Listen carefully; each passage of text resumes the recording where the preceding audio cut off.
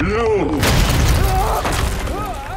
With the Obi-Wan Kenobi season finale offering a rematch for the ages between old Ben and his fallen former apprentice, Darth Vader, Star Wars fans were treated to an iconic moment from the Rebels animated series brought into live action. So we're going to break down how they did it and how it enriches 3 different eras of Star Wars.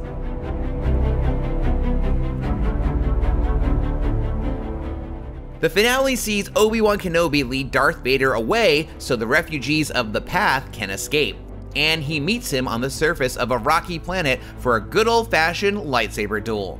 As the fight reaches its climax, Obi-Wan is able to gain the advantage and land a strike across Vader's helmet on the left side, exposing the scarred and corrupted man beneath.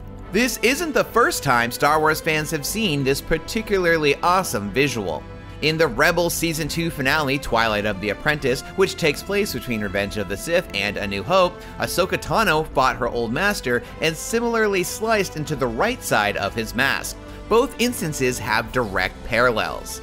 Upon seeing the man inside the helmet, Obi-Wan and Ahsoka call out Anakin's name, shocked to see the face of their former friend and how corrupted he's become.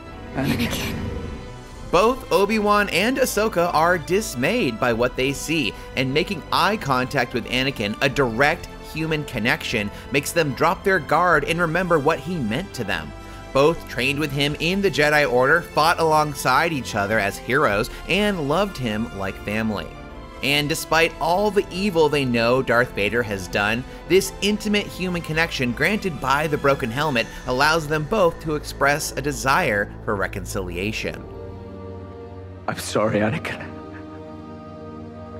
For all of it. Anakin.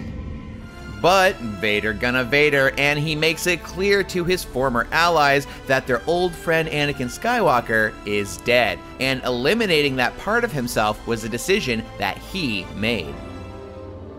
You didn't kill Anakin Skywalker.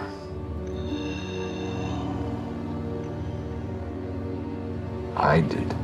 Anakin Skywalker was weak.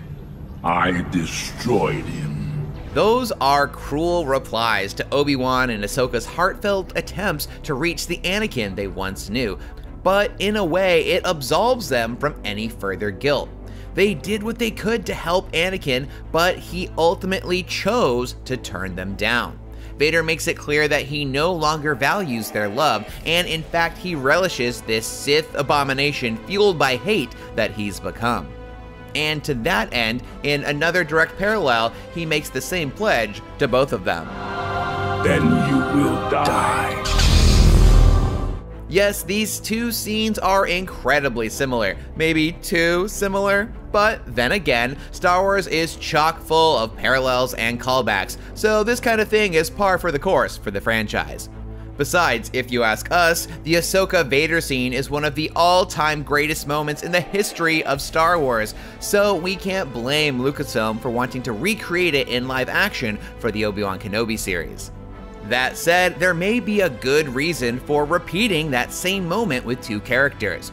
Showing Vader refusing help from his old friends 2 different times emphasizes just how far gone he was, how completely consumed by the Emperor's evil he had become, which in retrospect makes his ultimate redemption in Return of the Jedi all the more moving.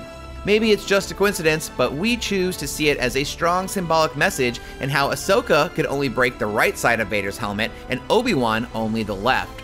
But it took the love of Vader's son Luke to fully remove it, and finally bring his father back to the light side.